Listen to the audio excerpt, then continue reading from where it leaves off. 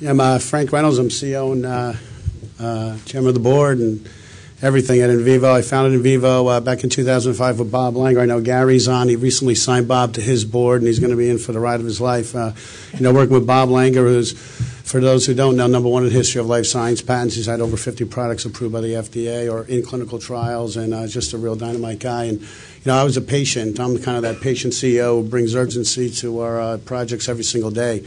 I was paralyzed 19 years ago, spent over 5 years in a body brace on my knee and my neck. I've been kind of pacing around the corner because I suffer serious neurological problems, and moving around kind of helps a bit. I'm joined today by our new Chief Science Officer, Dr. Ed Worth, and we had a conversation, I guess, to start the meeting here today around Geron, and of course Ed has been the Director of Regenerative Medicine at Geron for the last 7 years, running the human embryonic study, and of course with the focus on spinal cord injury for InVivo, a monstrous coup, we think, in order to bring it over to us. I've been recruiting for about 2 years, so great to have him here today. I'm also joined by Sean Moran, my Director of Finance, who's been a public CFO for life science companies for over 20 years. So we only have about 15 minutes today, a lot briefer than I normally have, so going to try and get through it. I'm a native New Yorker, so I talk kind of fast. A lot of people comment about it, but if you have any questions, you can follow it with us. Again, I've built a really special team. Of course, Bob right there in the middle. I'm not sure if we do have so I found the company with Bob, and probably our first important decision was to bring in 2 Harvard neurosurgeons to do all of our work. We had success in rodents in 2005. We're looking to transfer it into primates and into humans, and there was a lot of debate about whether to go with veterinarians or human neurosurgeons, and I'm really glad we picked 2 great neurosurgeons from Harvard, and they've crafted and developed, co-developed and co-invented all of our technologies for the last 4 years. On top of them, actually, before I met Bob, I was Director of Global Business Development at Siemens, working for George Nolan. He had taken Siemens public through an ADR back in 2001, was the face of Siemens to Wall Street for a decade, and he was my mentor at Siemens and sent me to MIT to become an ex-CEO of Siemens, where I met Bob. And, of course, having a spinal cord injury myself and meeting Bob with the potential to help other people kind of changed my career path. Rich Roberts won a Nobel Prize in Medicine in '93. Son's a quadriplegic, brings incredible passion to our board every day. And I think in the back I see Adam Stern, Managing Director of Spencer Trask, who helped take us public last year. I met Adam last year. I said, I need $1.5 million to get the human data. I have monkeys running the first company, never show therapeutic effect in monkeys. Every one of our treated monkeys respond in a few weeks. The difference between treatment and controls are dramatic. And Adam said he can help me get my money. He said, I'll get you $7 million in a few weeks. So we got $13 million and blew through it and been hitting our stride ever since. It's been a great year for InVivo. So basically, we put the right team together. We're going to flow through a product portfolio that's based on biomaterials that leads to regeneration. So our early products are neuroprotection and neuroplasticity-based technologies. And, of course, in the end, we'll be a full-blown regeneration company. We've already had success in using biomaterial scaffolds with human neural stem cells from Harvard in primates. Really excited about that work. We published it in the Journal of Neuroscience Methods back in 2010, and we just won the Apple Award for 2011, which is given to the #1 published paper in the world for spinal cord injury research, and that was for our first primate work where we did use human neural cells and use biomaterials alone. But basically, and we've heard some talk about chronic injuries. Acute injury, of course, are a different injury. But basically, basically you have about a 21-day period during which bleeding and inflammation results in scarring. And if you can mitigate bleeding and inflammation, you reduce scarring. And if you can spare just 10% of the spinal cord, you're going to get therapeutic recovery. So it's interesting. If you can spare just 10% of this area here, all the tissue below the point of injury remains completely healthy, gets all the blood it needs, it's ready to be used. So the rule of thumb for spinal cord injury is you lose the use of everything below the point of injury. So if you have a high neck injury, you lose your lungs and your bowels and bladder. But the parts of the spinal column responsible for the bowels and bladder are ready to be used. They're down to getting all the blood and nutrition they need. So all you have to do is navigate the injured area, and all that other tissue is ready to be used. And that's why our animals recover so quickly. Next, I'm going to ask for some help in the back here. He's going to be clicking okay, great. So basically on the left, we've presented a number of times to the Pentagon. They absolutely love our work on the left. On the right, it's more like a car accident. On the left, you'd see more like a bullet wound. What you see here is actually a standard of care. Doctors are going to remove bone and put in screws and rods, usually in the first 48 hours after injury. And where we propose that during that procedure, they can simply implant our device into an open wound, or they can inject it into a closed wound. The next slide. Let me go to this. This is actually Dr. Woodard, our Chief Medical Officer. Maybe could we get help in the back there to go to the next slide? This is Dr. Woodard. In just 1 minute, if you watch down here, I don't think we'll play the whole video. cut slow on time here, but in 1 minute he customizes the device and implants it into the spinal cord of a monkey. It's a very simple procedure. We tell doctors it'll take them about 10 minutes extra. Probably won't even take that long. So actually you can see here, oops, sorry. Let me try and go back to that. Actually, this is going to start over, so we'll skip this. But basically, this slide is very important because it shows the absorption of the blood. We're defeating the inflammation, and people saying, what are you going to do with the blood? How are you going to displace it? Our device is basically about 90% air, so we're actually going to absorb all that blood. And we have a great, at the end of this video, you can see it absorb it right up. Here's our injectable version. So this is our true platform technology. Our first product is a true scaffold or hard material. And, well, it's kind of soft, but you could say it's much harder than our gels. And the injectables now bring our family of gels that we've invented with Bob. I'm actually co-inventor now of some of these gels, but what's very important for the chronic conditions is that time release is essential. You're going to need supportive cells. You're going to need time release for drugs. So you have to be able to time release and hold cells and drugs in order to treat these chronic conditions like spinal cord, ALS, MS, and that's what we're doing with our gels. So this technology, actually we can go to the next slide. Okay, so the injectable will be actually using a peripheral nerves. We'll talk about that in just a little bit. But this is our scaffold in human neural cells from Harvard. We did this work back in 2008. Actually, the monkey's right leg is walking. This is 2 days post-op after we paralyze him. His right leg is functioning, but he's sitting on it, so he looks like he's a paraplegic, but he's not.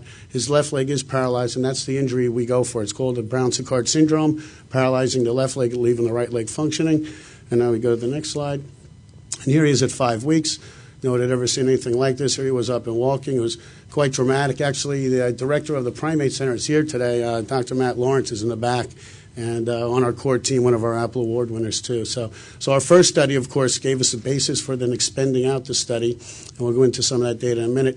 But we have filed with the FDA recently in July. We're going back and forth with them right now. We have a meeting set up for April 12th. We expect that after that we'll get a letter to direct us to start a human study.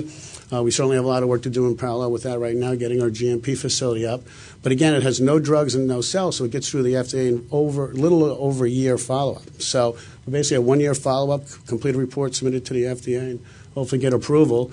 And of course, you know, in our product portfolio, that's been our strategy from day one. Get biomaterials through that don't have drugs and cells, that don't have long regulatory paths. Then we take that revenue stream, which in our case will be $1 billion plus, and then leverage it to expand out our drug releasing technologies for spinal cord, peripheral nerve applications, and others. And of course, leverage out the technologies and cell technologies. And of course, we're partnering. We've had conversations actually with everybody at this table in the last few months. So you would expect that we'd probably have more partnerships as we go forward here, working with the cell companies. Are we running out of time? Okay. So basically, at 2 weeks, all of our animals are doing great. Here's our second study. At 12 weeks, animals were doing great. No drugs, no cells. Gets through the FDA in only a year. The controls improve a bit. They get back some use of their upper thigh, and they do the swinging motion to try and walk. But the difference between the groups are quite staggering. And I can tell you this is actual neurons firing inside the monkey's body. We implant EMG systems into the stomachs of the monkeys. We run 6 wires down their legs and literally monitor the neurons that we are sparing in the spinal cord firing, and that's each one of those peaks is a neuron. So when you compare the data on this, the data is phenomenal. Of course, we have tissue analysis. On the left, you have scarring in our controls. Red is dead. And on the right, you have a great amount of neurons. You have a little bit of red, but not much. And, of course, because there's not much, the signals can permeate that tissue. So here's an unbelievable assessment tool that we've come across. It was published in the Journal of Nature Neuroscience, but it uses 149 metrics for assessing a monkey walking after being paralyzed. And you can see the dramatic difference between the two groups, controls versus scaffolds. And this is actually normal here. So you can see how the scaffolds recover significantly compared to the controls. And, of course, now we're being replicated. Actually, the last one that comes up is a group that we've worked with in the past. Some of them are actually at Langer Lab. We've actually reviewed their patents. We don't think they're any threat to ours at all. They're very much an academic group. But this is a group that basically says exactly what we just told the FDA. If you take a scaffold without drugs and cells, you implant it into the lesion of a spinal cord, an acute injury, it's going to shrink the lesion, and restoration of function is going to occur. This was just published in October. Of course, we submitted to the FDA in July. So it's great to see other people replicating our work. Again, our human study is going to be 10 patients. We'll see where we go. Right now we plan on Harvard and Geisinger. Of course, Ed Worth has just joined us in the last couple of weeks, and he's been running human studies in spinal cord at the FDA for a while. So we're taking some great recommendations from Ed. for some potential new facilities, but it's a very low-cost study, only $1.5 million. It's an open-label study, so basically weeks after we do our first patient, we'll be reporting those results to the public, and certainly looking forward to showing some good, strong video. But basically the patients will be followed for a year, rehab down in Atlanta at the Shepherd Center. I think everybody in SCI goes to Shepherd. It's a great facility. And we have over 100 patents to protect our technology. We've locked down the manufacturing. We've filed some great manufacturing patents recently. I think if anybody, basically our patent portfolio covers use of any bomb material to treat any spinal cord injury. So it doesn't matter. Of course, Bob Langer is the founder of the field. We have them all. We have patents for using any bomb material in combination with any drug. So it doesn't matter what drug people have out there. Of course, we prefer FDA approved. And then, of course, the use of any bomb material in combination with any cell. So that's why we have the possibility of speaking with everybody on the panel today, and we are.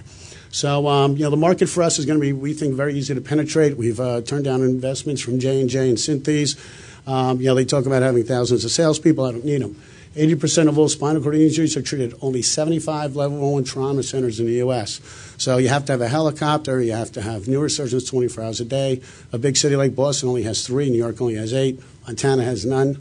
So it's easy to penetrate the market. You basically have 75 customers for the whole U.S. We're forecasting a price of about $60,000 per unit. We can talk about that later, but we think it's going to be a lot higher. Of course, our stock's been on fire lately. We've come a long way in the last few months.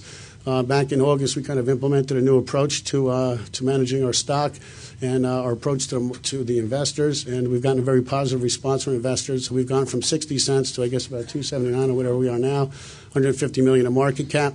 We just filed an S-3 yesterday for a shelf offering for up to $50 million that will, we think, provide us a lot of flexibility in getting to some of our corporate goals. I remain the largest shareholder in the company. I have about 27% of the company. Actually just was able to have my first sale last week of some shares. I still have 97%. Everybody can relax. But, it was nice after 7 years. I didn't get paid for the first 2 years, all the classic entrepreneur kind of nightmare stories, including the loss of family. And I finally got a little something last week. But, company's doing great. Stock performance has been fantastic, outperforming everybody. And, of course, with cost model solo, we've actually here it says $60 million. We haven't even spent that yet. So we have 1 product at the FDA. We'll have 2 more going this year. We'll have 3 products at the FDA by Q3. And we probably will not have spent even the $60 million by then. So it's a difference in biomaterials. It's a lot lower cost model. So the milestones we've hit, we filed our FDA application. We've won the Apple Award for the #1 paper in the world, and Matt Lawrence is one of our Apple Award winners in the back. We've expanded our patents to include peripheral nerves. The peripheral nerve application is huge. It's a $22 billion market. I'll just mention that and then wrap up. But, we all know people with herniated discs that are having injections in their spine, nerve block shots, cortisone shots. You hear about them. I get them all the time. Well, the drugs they dissipate for about, or dissipate in about 24 to 48 hours. They don't hang around. They don't have a lasting effect. They may last a week or 2. I generally get 7 days of relief. Some people get more. But really, we all know that you need sustained pain delivery. So we've filed significant patents, developed significant gels to time release pain management or anti-inflammatories into that space. So we think we're going to change the paradigm for chronic care. I know it's about a $22 billion market. And, again, we're going to give everybody a chance that has a back injury outside of a spinal cord injury, maybe avoiding surgery and having a better quality of life. So that product hits the FDA this summer. And, from there, it'll be onward and upward for in vivo. So that's about all I have.